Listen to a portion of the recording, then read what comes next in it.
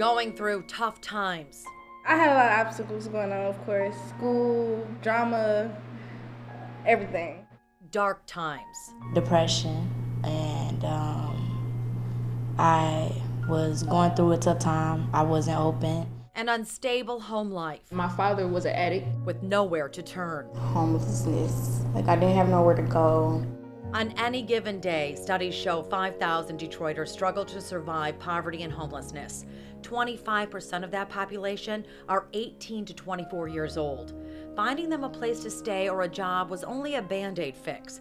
Karina Jackson of the Mariners Inn, a shelter and drug treatment center, learned they first had to get to the root of the problem.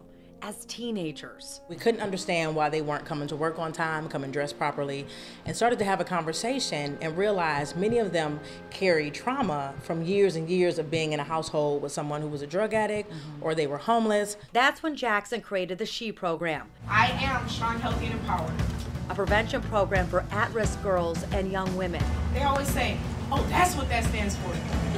Yeah, she stands for strong, healthy, and empowered. The SHE program serving many of the daughters of the men who broke their addiction, but sadly, damage had already been done. I would not be where I am at now. I can really see how things wouldn't be as good as they are.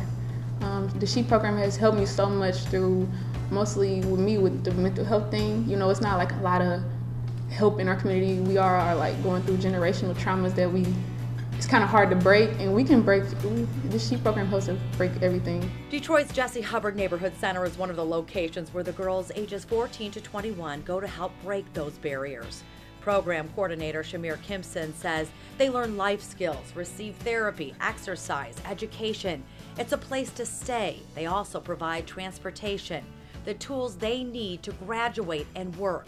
But more than that, it provides a sisterhood, a family that makes the girls feel safe. I had to build that trust over time, and now they're able to communicate.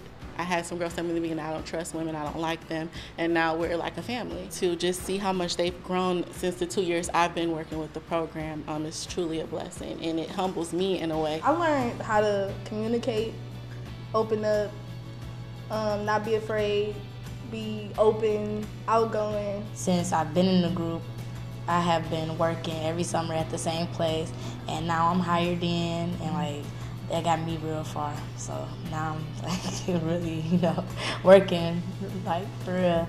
And they got me in. I was happy because I'm like, okay, now I have something I can depend on. Every day I can come home. I don't have to worry about where I'm going to go today or what I'm eating next. And so with that, also their transportation, awesome. And if you aren't removing barriers, then you're setting them up for failure. But even if they do fail, through this program, the girls have become strong enough to overcome their most difficult times. It is my way of saying that I am a black queen, and that no one, no matter how tilted my crown is, it will never come off, and that I will always be fine with a sisterhood and family.